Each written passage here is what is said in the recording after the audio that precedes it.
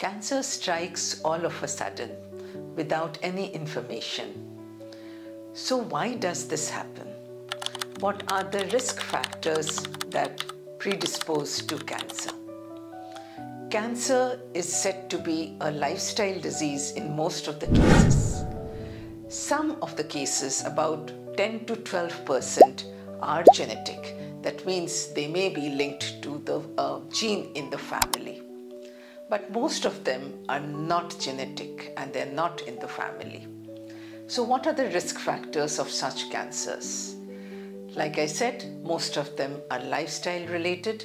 It may be because of smoking, it may be because of intake of alcohol, it may be because of malnutrition, because of some exposure to radiation, it may be because of some exposure to chemicals which happens during our work, during our occupation. And most importantly, it is the lifestyle which affects our body, which like gaining weight, less of exercise, very fatty food which are less in minerals, less in fruits and colored vegetables, and less in